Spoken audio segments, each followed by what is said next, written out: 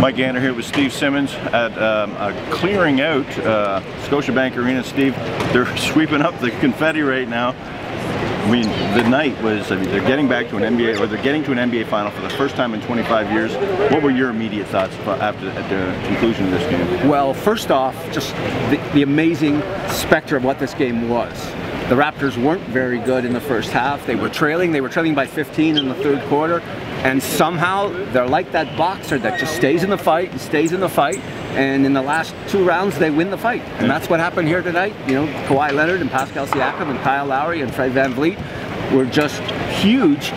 And when you take a step back for half a second, they just beat the Milwaukee Bucks to win the Eastern Conference Championships and advance to the NBA Finals. They beat the team with the best record in the NBA 4 straight times. Yep. Like, what are the odds of that? And they did it.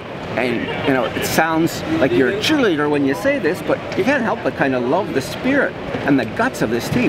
This team, I mean, like you said, with beating this Milwaukee team 4 times in a row. I mean, you can beat them 4 times in a series, but to beat them 4 times in a row, that is unheard of. Even Nick Nurse was saying, I mean, that's the thing he's most proud of about this team, is just to be able to do that. Well, you look at Giannis, he's going to win the MVP in the league. Yep. Mike Budenholzer is going to be the coach of the year in the NBA, very likely. They just, you know, to me, Kawhi Leonard outplayed Giannis for most of the series, and I think Nick Nurse outcoached Budenholzer for most of the series, and that's why the Raptors are going on. And just stop for a second. The NBA Finals begins on this court Thursday night in the city of Toronto, Ontario, Canada. First time that's ever happened. And that's all we need to tell you. For Steve Simmons, I'm Mike Gander for Sun Media.